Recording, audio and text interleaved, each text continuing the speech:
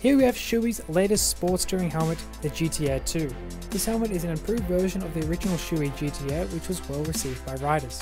The GT-Air 2 is a helmet capable of touring, sports riding and commuting, and this means it's going to pair well with most bikes on the road. The GT-Air 2 is made out of Shoei's AIM Plus material, and this means that it's going to be made primarily out of fiberglass, but also a mixture of organic fibers. This gives a strong but lightweight shell. The ventilation was upgraded on the GT-Air 2 and now allows for a better flow of air through the helmet. The rear exhaust was given a big change and is now 2 always open vents above the rear spoiler. The visor of this helmet is pinlock lens prepared, and that pinlock has been provided in the box. The internal sun visor of the GT-Air 2 has been upgraded and now drops lower in order to give better protection overall, plus the nose cutout has been adjusted.